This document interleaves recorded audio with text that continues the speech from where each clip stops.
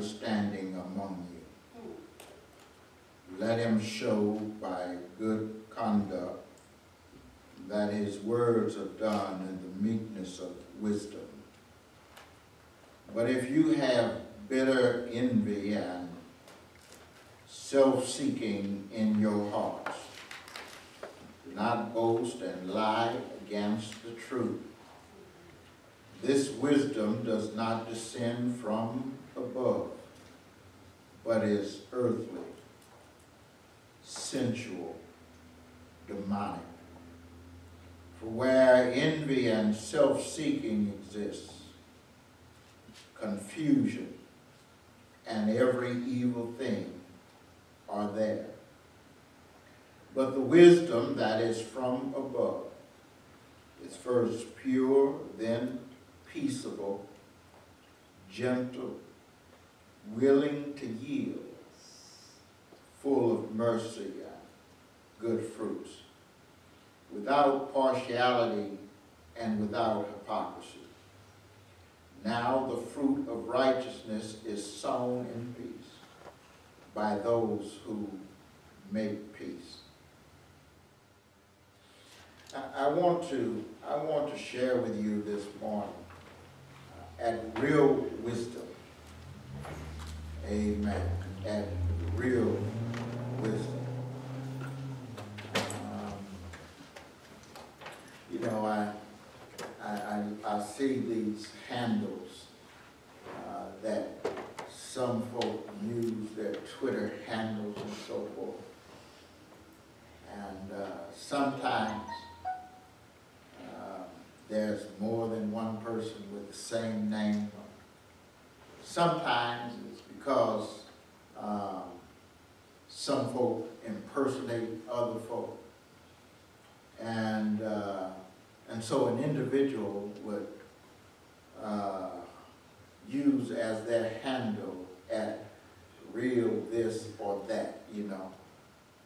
And the purpose or thinking behind it, I suppose, is that they're interested in trying to make clear that they are the real one. No fraud, no imitation, no copycat, no look-alike. But they are the real individual, the real person. And it's in today's text that James seeks to identify the real wisdom. He says that there is a false wisdom, and then there is a real wisdom. And so Brother Moore, he really turns our attention to make a distinction between the two. Last week out of chapter 2, he dealt with us in a similar fashion in relationship to faith. You'll recall he made an effort to distinguish between living faith and dead faith. Amen. Yes. And so this week he wants to continue in that vein, but he instead turns our mind to the theme and thought of wisdom. As you look at James, and you'll notice here that we're picking up at verse 13. We didn't want to be redundant in this fashion because we referred to some of what he talks about in the first 12 verses when we talked about a tale of two perspectives earlier on, if you recall. And in that message, as we dealt with that, we dealt with some of what he shares in verses 1 through 12 in regards to not being a respecter of person. And we talked about being rich, being poor, and how God deals with us from both perspectives and so forth. And in that, we reached into chapter 3, and we dealt with some of what he speaks of there. We also dealt with this idea of the tongue as we dealt with being slow to speak and swift to hear. So we moved past that to verse 13. And we see that here, as God is dealing with the people of God, as they're going through their trials and their tribulations and circumstances, you see here, as he paints the picture of how it is that we deal with trying times, that it has a lot to do with us. We would suspect that God would tell us, about other folk and how it is that we can handle them, Brother Donnell, and what shortcuts we can take to get around them, and he would give us some kind of analogy, to teach us how we get up over this hill. But he's been talking to us about us, how to handle and conduct ourselves, and how to relate to God in the midst of our tough times. That if we are going to deal with tough times, that we've got to have a living, genuine faith in our life. And that we've got to have real wisdom in our life. And so today, he takes and turns our attention, and he deciphers and delineates between wisdom that relies on God versus wisdom that is rooted in self-reliance. We can depend on ourselves, our talents, our gifts, our knowledge, where we went to school, what community we grew up in, all of that, who we know, who we rub shoulders with, and all of that, what places we've been and who we've been there with, where we eat and dine. And we can get into ourselves to such an extent that we forget all about God and what he's doing. Yes. And so he makes a distinction between wisdom that relies on him versus wisdom that comes from our own self. And so he talks to us today. And as he talks to us about this idea of real wisdom, he asks us this question in verse 13. He says, "Who is wise and understanding among you?" And that ought to sound familiar to us because it's similar to the conversation he just had in chapter 2 when he talked about, you say you got faith. You tell me about your faith and I'll let you see my faith demonstrated right before your very eyes. Just watch me, look and learn. You'll see my faith acted out on the pages of history. And so he asks this question in this fashion. He says, who is wise and understanding among you? If you would purport to be wise individual, these are the words that he would share with you and I. Let him show by good conduct that his works are done in the meekness of wisdom. And right here off the top, he immediately lets us know that there is more than one option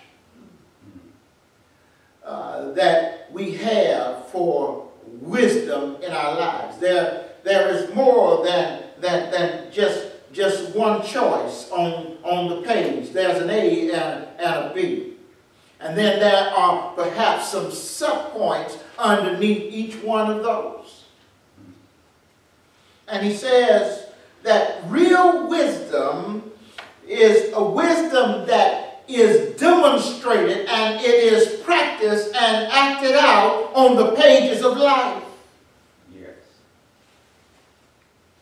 He says real wisdom is not concealed, it is not hidden, it is not wrapped up on the inside of us, and we with piety and with chests just protruding out, just sitting there feeling like, we are wise individuals. No, he says real wisdom is not inside of us puffed up, but real wisdom is displayed on the outside. When folk look at us and see the choices that we make, the directions that we take, they know that we are a wise individual. He says real wisdom is demonstrated. He says, I want you, if you are a man or a woman of wisdom, I want you to demonstrate that. Let him show by good conduct. Let somebody in our neighborhood, on our jobs, let somebody in our family, around our inner circle, somebody, our friends, our homeboys, let somebody be able to see through our conduct that we are in fact wise. That song that had been shared down through the years. Let the works that I've done speak for me. And so, whether it be faith or wisdom, Paul is pressing on us. He's pushing us to a place where we are demonstrating personally what it is that we say that we believe inwardly. And I want you to catch that. Those of you who've been in on Wednesday nights, you see this parallel, don't you? 1 John, we're going through on Wednesday night. You see this parallel. Both of them are pressing hard on us, asking us that we would show outwardly, that we would demonstrate. It says you demonstrate by good conduct, you demonstrate by a wisdom that is clothed in meekness. You see, the wisdom that is real, the wisdom that is genuine, is a wisdom that is mild and gentle. It does not have to put itself up on a mantle. It does not have to push itself up on a stage or a mountaintop in order for it to be wisdom. It's wisdom all by itself. And in its own sense of meekness and gentleness, in its own mild way, it exudes and it exalts itself just from being gentle. A lot of times, we feel like that we've got to be the loudest individual in the room in order to be heard. But sometimes you can be heard best through that still small voice, as God did when folk were looking for him in the thunder and the lightning, when they were looking for him in the earthquake and the rattling of things. And here he would show up with a still small voice. And God says we can learn something about wisdom from that, and that wisdom does not need to puff itself up, nor to exalt itself, but just in meekness, wisdom just sort of exudes. It says demonstrate real wisdom in our life. And so he pushes us and he promotes real wisdom in our lives. And then he goes on in verse 14 and he shares with us this. He says, I'm going to share with you two parallels. He said, I'm going to share with you earthly wisdom, and then I'm going to share with you real wisdom, which in effect is godly wisdom. And he shares first with us this idea of earthly wisdom. Time will not permit to be exhaustive in this vein, but let me just simply point out and highlight what he's trying to get across to you and to me. He says, but if you have bitter envy and self-seeking in your heart, do not boast and lie against the truth. He says that if your wisdom is full of pride, he says, if your wisdom is somehow or another self-seeking in your heart, if your wisdom is somehow or another trying to boast itself or to push you higher, then somehow or another, my brothers and sisters, he says that that kind of a wisdom is not the wisdom that God is trying to instill in your life and in my life.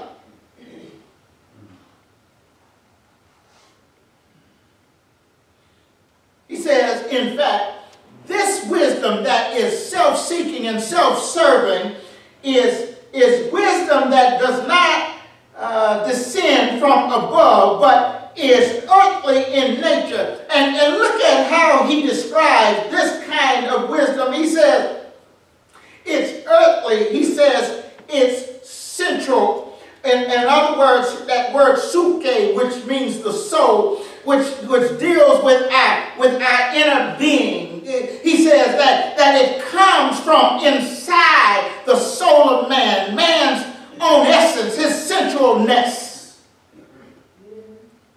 And then he adds this. He says, in fact, and this would seem a little harsh, he says it's demonic. He says that kind of wisdom that is seeking its own is in fact demonic. I had to say ouch there, Deep, as I looked and I wrote over this message in my mind all week long. I had to look at that and I had to say, ooh, I mean, he tight, but he right.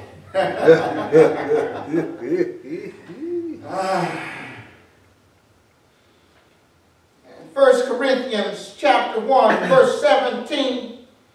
Listen, he says, for Christ did not send me to baptize, but to preach the gospel, not with wisdom of words, lest the cross of Christ should be made of no effect. Listen. He says, not with wisdom of words. He says, but the gospel. And with so many things that are calling for our attention, calling for us to stand up for. And there are a lot of things that we all stand up for, we all lend our voices to. But my brothers and sisters, as we lend our voices to these various efforts and activism and so forth, we ought never allow the voices to cry louder than the gospel. Yes, yes. And I look at what the devil is doing in trying to divide the church of the living God.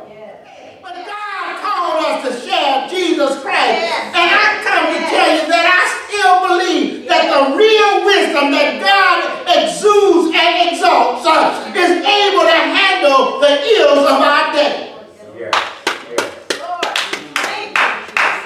If you got an evil officer who's wearing a uniform and under the color of authority is abusing their power, I still believe that God is able to impact and make a difference in the life of that individual, and he can convert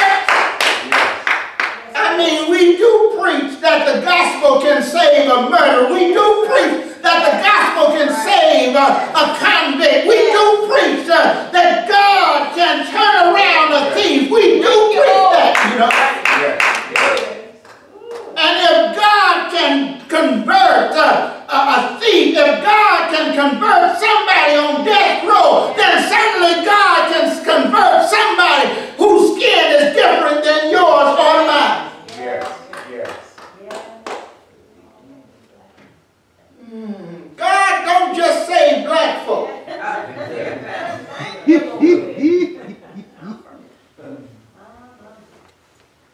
Can I get an amen right about that?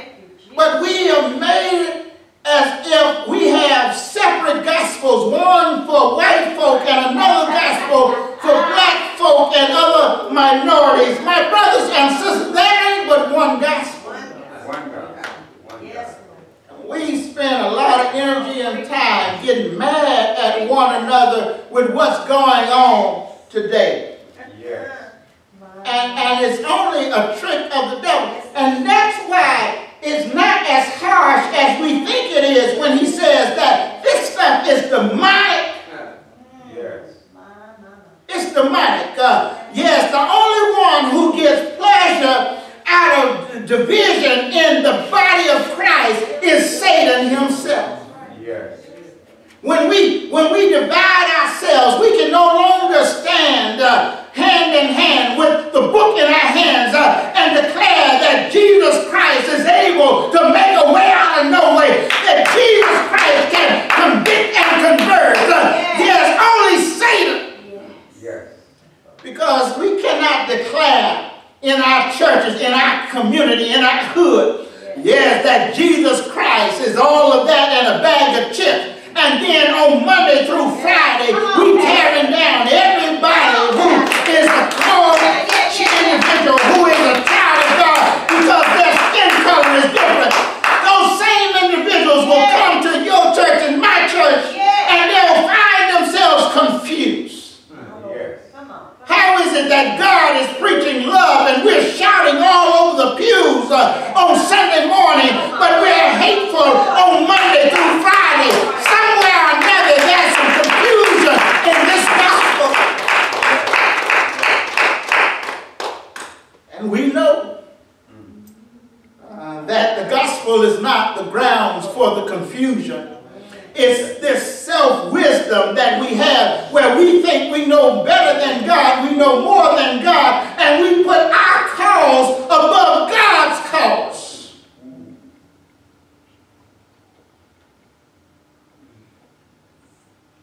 God can straighten out an evil heart. Yes. I don't care what they look like, what color their skin is. I don't care what uniform they may be wearing. God can deal with an evil heart. Yes. And God can protect his children from the misdeeds of a hateful foe. Yes. I'm a witness. Yes. Yes. There have been plenty of folk didn't like you, but they paid you. Yes. There have been plenty of folk didn't want you to succeed, but you did anyway. Yes. Plenty of folk didn't want you to have the car you're driving, but you're still driving. Yes. There have been plenty of folk, didn't want you to have your right mind, but you're still walking around in your right mind. There are plenty of folk didn't want you to have the place you're staying in, but there you are with a roof over your head. There have been plenty of folk who tried to trick you along the way, but here you are, you're still standing. Can I get a witness up in here? Yes. Yes. God can keep you. God can settle you. God can save you. Yes. And I'm not suggesting for 1 minute that there's not a place for us to stand up and to speak up. I'm not suggesting that. But my brothers and sisters, we don't know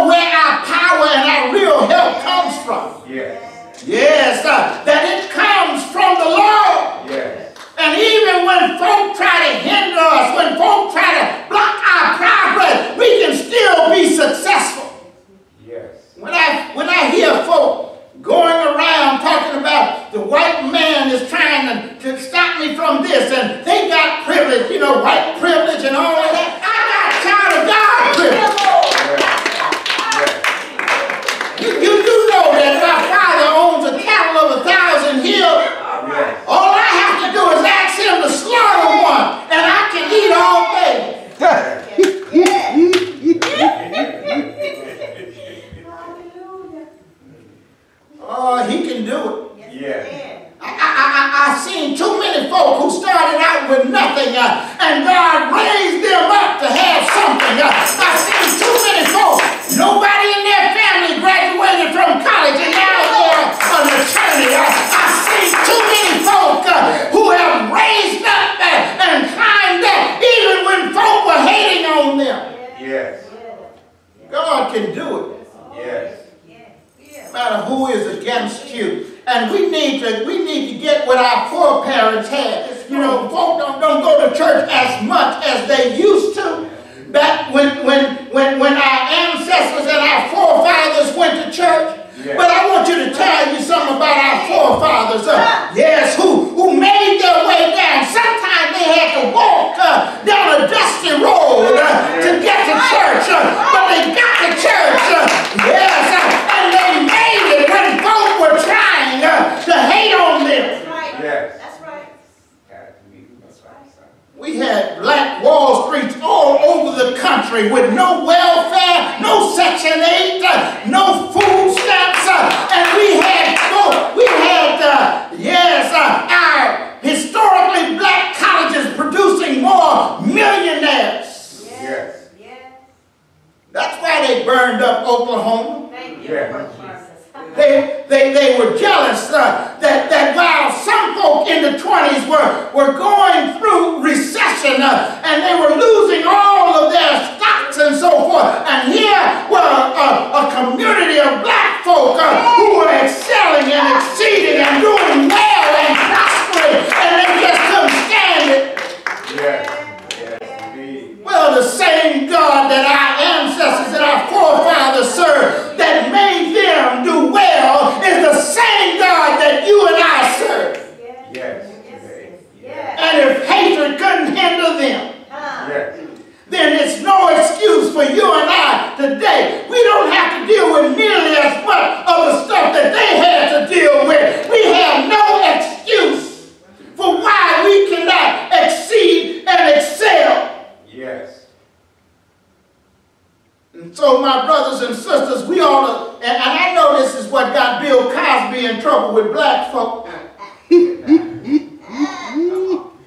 But we got to stop blaming other folk for our own dilemmas and crises.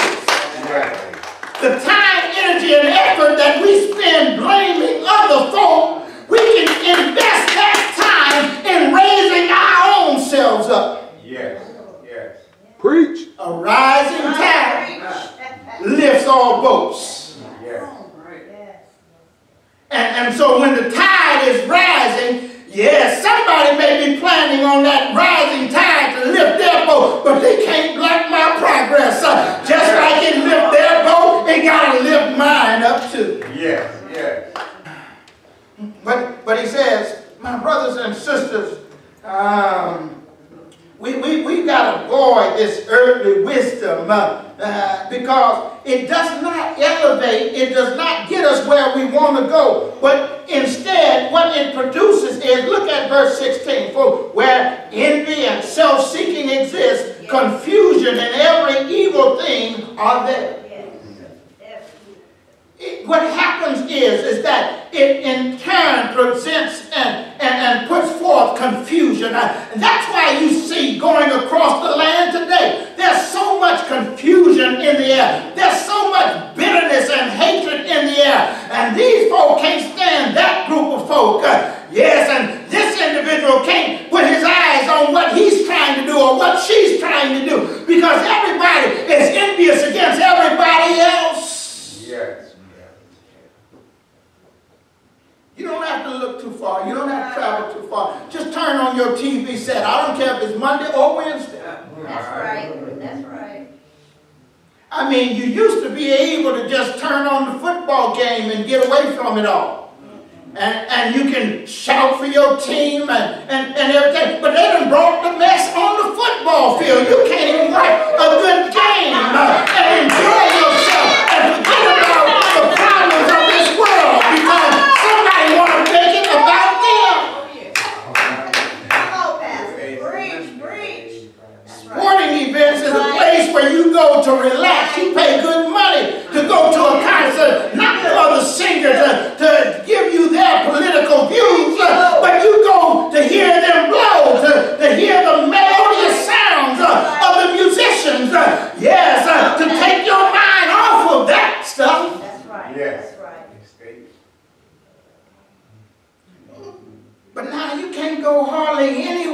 without it following you there.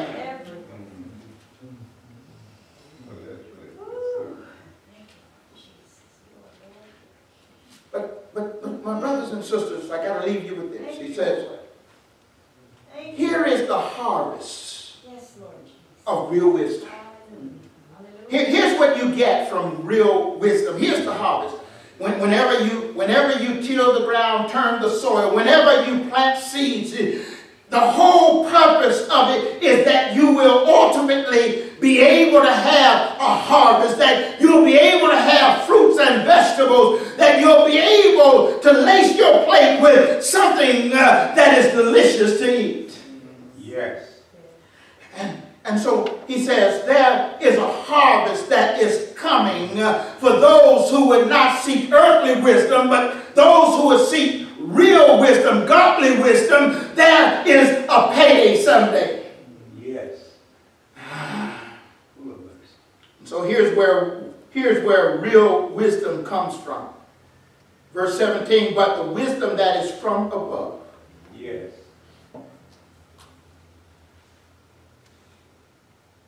Is first pure, Yes.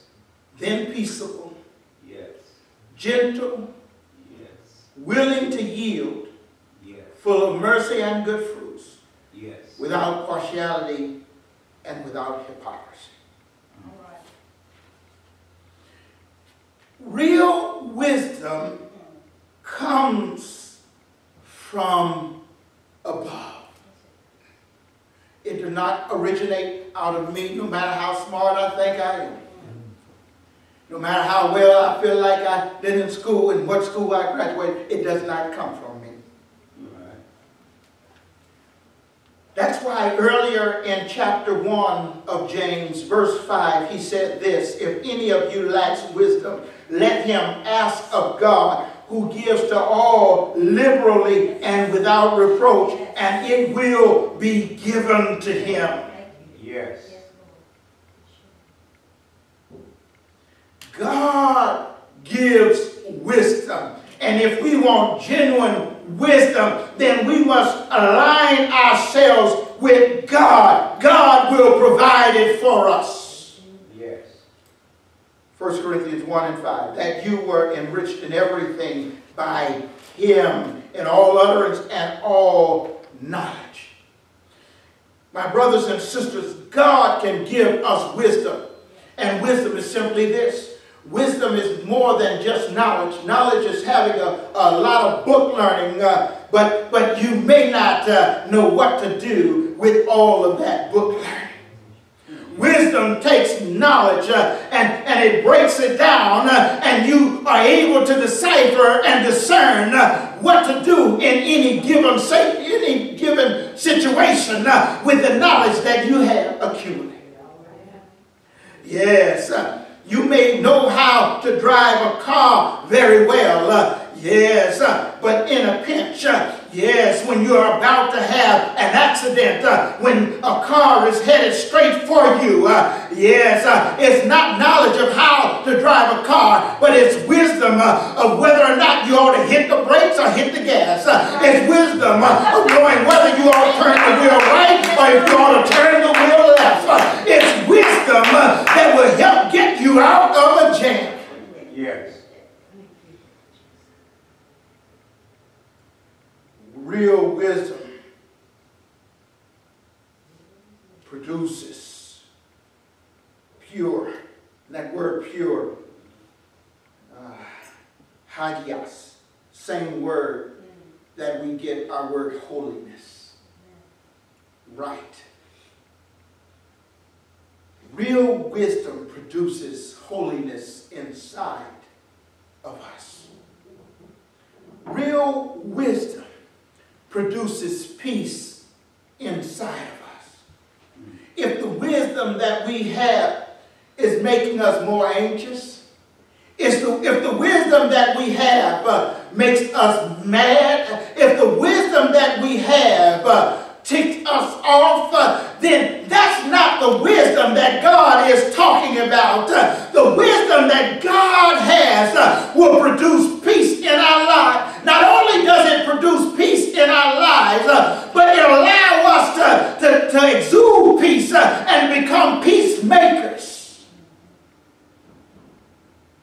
it'll make us gentle, Yes. make us easy Yes. to be entreated or greeted, or easy for individuals to approach us. Yes, it bears the fruit of mercy, Yes. practical help. Yes, not philosophical. I mean, you got this earthly wisdom and it's very heady and high-minded. Yes, it sounds good, but you can't do nothing with it. There's a tree in the backyard. It's an avocado tree by name, but what it produces is anything but. I mean, it looks like an avocado. Yes, it's shaped like an avocado, but when you cut it open, you can't eat it. It don't taste right. It don't look right. The texture is just not right. Only thing that it's good for is providing some shade in the sun. That's right. Yes. My brothers and sisters, we do not plant fruit trees just for the shade. We plant fruit trees because it promises us that it will give us something to eat. Yes. God says that the wisdom that comes from God will give us good fruit.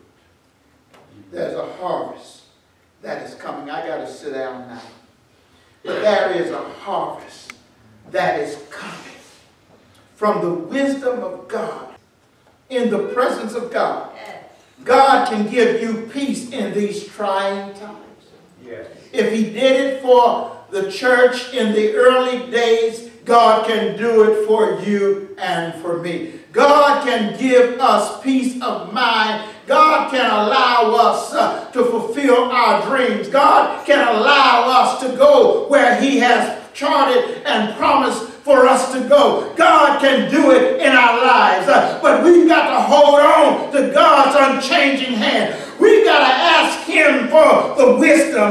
We've got to ask him for the blessings. We've got to ask him for the fruit in our lives, and he can make the difference. Yes. And so we say that real wisdom. Speak to me. Yes, Lord. Yes. I mean, if you on Twitter, Yes, Lord. you just say, at real wisdom. Hold me up. Yes. At real wisdom. Give me peace of mind and contentment. At real wisdom. Help me to deal with this cantankerous folk on my job. At real wisdom. I tell you, he'll do it for you. Yes. He'll walk right by your side Yes, he will. in the midst of whatever it is you're going through. And he'll make the difference. Yes, he will. There's a reason why he pauses here to talk about the distinction between false wisdom and real wisdom in the midst of a people who are dispersed and displaced from their homeland. There's a reason. Because if we're going through something in our lives, but we're following after the wrong crowd trying to get results, we're going to be frustrated on Monday just like we was on Saturday. Yes. If we're going through something, yes, in our lives, and we're not looking at the right place or the right resources, yes, we'll never get the comfort that we're looking for. We'll never get the direction that we're looking for. We'll never get the guidance that we're looking for. You've got to look in the right place. There's a game we used to play when we were kids growing up. We'd hide something. And after we'd hide it, we'd have other folk go look for it. Well, And we would give them clues. yes, You cold now. yes. Oh, you're getting warmer. And when they were right on top of it, we'd say, you're red hot. That's right. They move away, you're getting cold. And my brothers and sisters, when you get in the direction of where Jesus is, you're red hot, you're burning up. When you get to the wisdom that God offers, yes, you're on top of it. Yes, just reach down